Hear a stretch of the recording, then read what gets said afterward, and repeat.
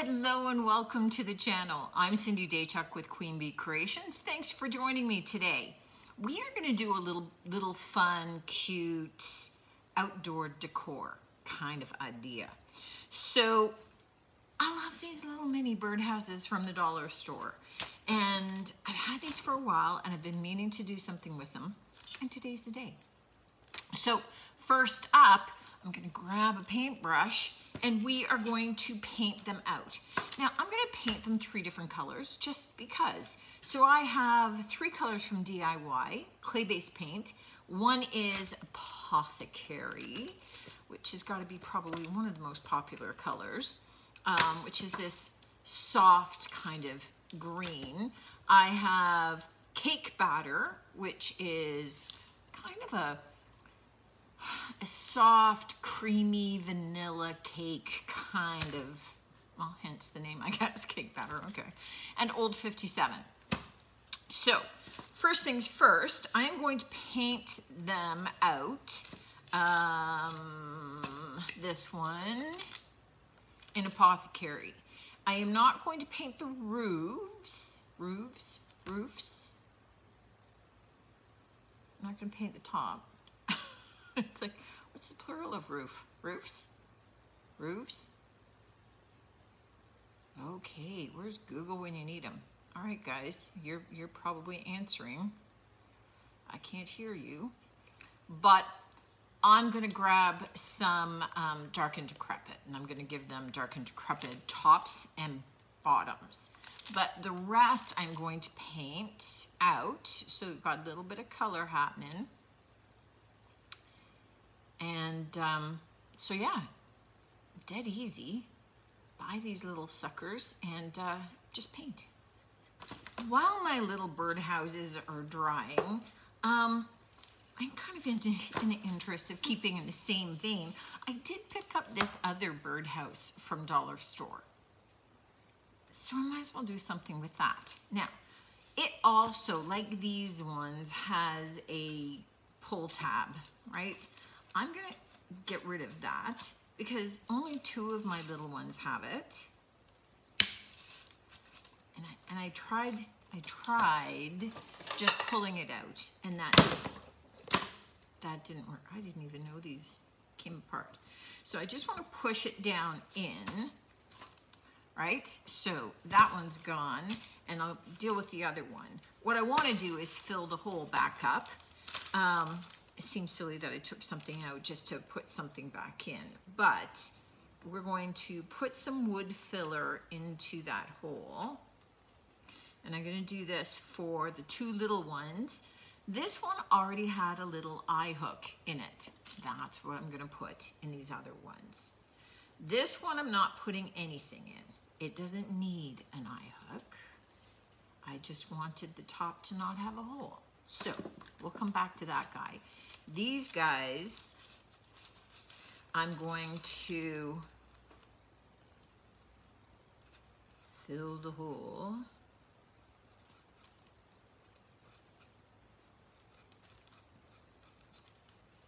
And I'm going to take a little eye hook.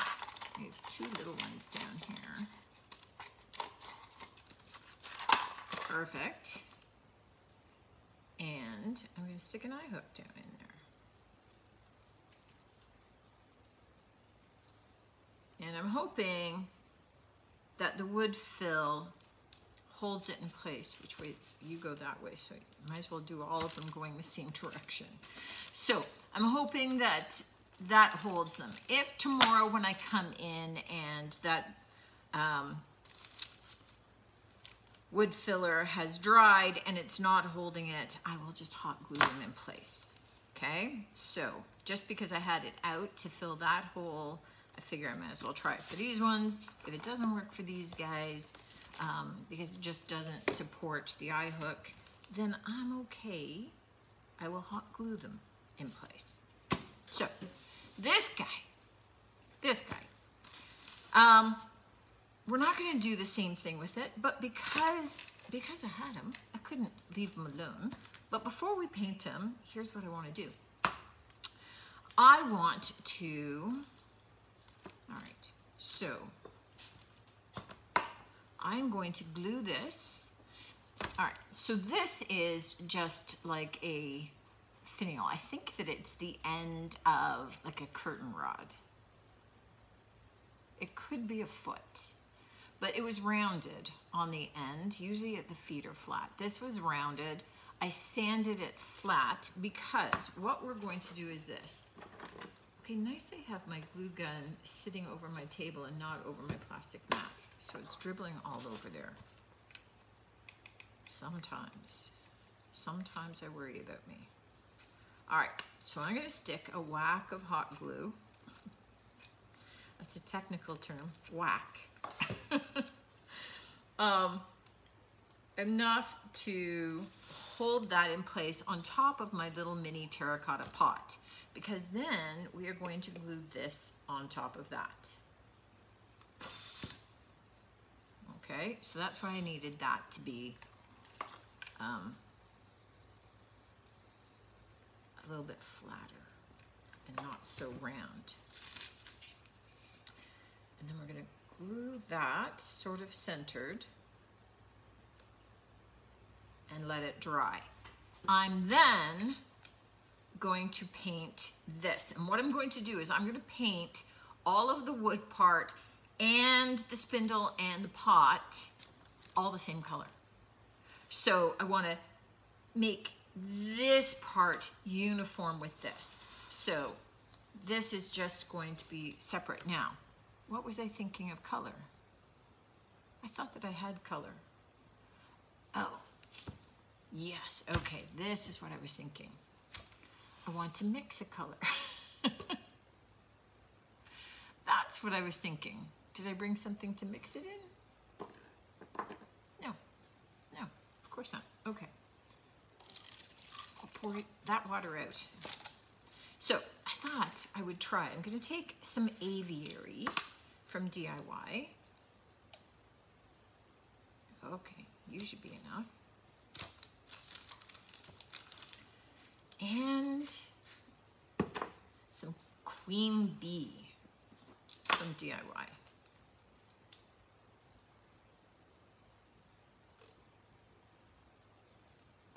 If anybody's wondering, these first in, first out bottles, these FIFO bottles, I had at one point been transferring all of my paint into them, and I saw everybody using them. I thought it was a good idea. I don't like that idea. So now I just have old paint in here. It doesn't squeeze out. That dries out. It plugs up. So, you know, maybe you have them and you love them. It's way too much cleaning for me. So I don't like them. And I'm slowly getting rid of them. I just thought it would be cool to do kind of a bright, sort of chartreusey kind of color. And I'm going to add a little bit more Queen Bee and take that up just a tinge more. Because you know what? Why not? Sometimes it's cool on small projects to make up colors, see what they're going to be like, that you would never want to use on a whole big project. So this is not going to be a color that I would necessarily want to, use on an entire dresser. It's kind of this really funky green, but for a project like this, it could be fun, because why not? Why not have fun? So again, I'm going to paint the whole schmozzle this. I still have a little bit of the old 57 on this brush, but that'll be okay.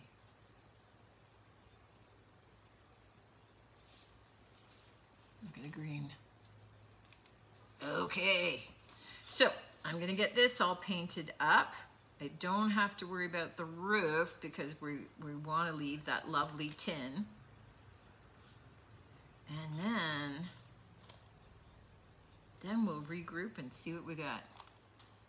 Now that our little houses have dried, it is time to paint them up. well, not paint them up, but finish the painting. So we're gonna do two things with this. First of all, I'm going to, bit of a string happening there. All right, so first of all, I'm going to finish painting them out with the dark and decrepit. So this works as a wood stain and it is self-sealing, it's a top coat, so I'm not gonna have to do anything else to that section. But where I've painted, I am gonna want to take some top coat, so I'm gonna use the DIY Big Top for this and just cover over where I've painted. So for each of these, I'm gonna paint the roof, I'm gonna paint the base, and then the tiny little bird perch that I left open. So I'm gonna get all of those painted out and the top coat added so that the paint is sealed, and then we'll take a look at what we're gonna be doing with them. Now that everything's dry, I just wanna show you the direction we're going. So I got this piece of driftwood. Happened to be living close enough to the lake here on Lake Ontario that I just go down periodically and pick up some interesting pieces so I have some lying around the shop. So what I did do was I took 2 eye hooks and I put them on the one side, and then I took 3 smaller ones and I inserted them on here.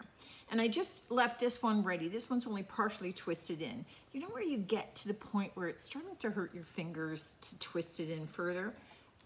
Simple trick, you guys probably know this, but I just insert something, the end of the paintbrush, and then I just turn it until, oops, until it's inserted as far as I need it to go.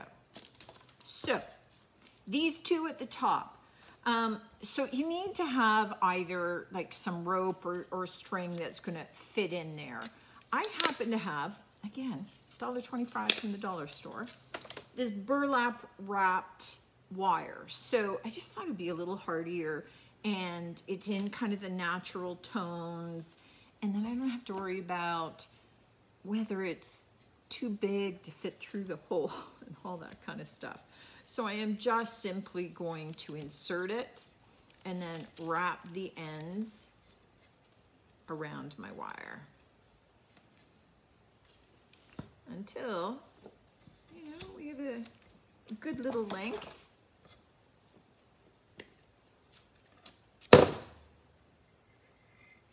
And then this becomes my hanger. And I just really envision this being a cute little decor piece, you know, hanging from a tree up in, you know, the branches somewhere, and, you know, just kind of cute. So what we need to do is to attach our little houses. And what I want is them to be kind of hanging at different lengths. You know, I don't want it to all be, where the pliers go, all be the same. So I'm just gonna wire them up exactly the same way. And because we put those eye hooks into the top, it's gonna be super easy. Look how cute those are with the brown. So I'm just gonna finish wiring these up and then come back and show you the finished little project. Just super cute, fun, dollar store, by the lake. Okay, let's take a look at our projects. First, I just wanna show you this little guy.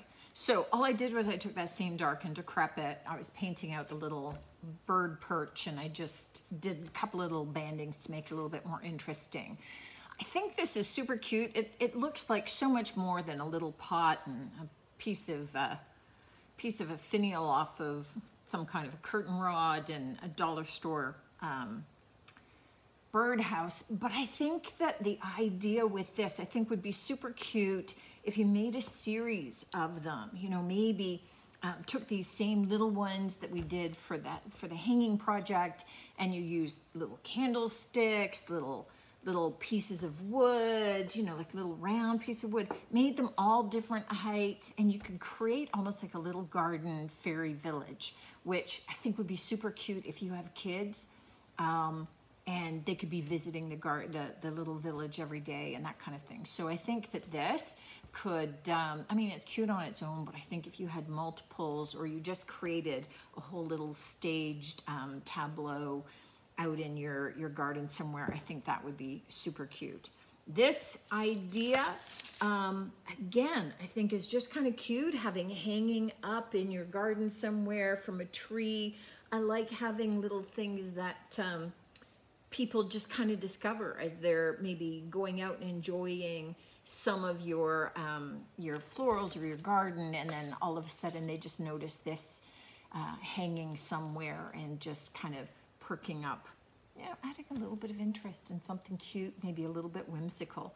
But again, all from dollar store items, the wires from the dollar store, the flower pots from the dollar store, certainly the little birdhouses are from the dollar store. So I hope that this gives you just a couple of cute little ideas that you could do for your backyard. Add a little bit of whimsy, something cute nestled into a tree or in a flower bed somewhere. That's likely where mine are going. Hope you enjoyed this one. I look forward to seeing you on the next one. And until then, take care.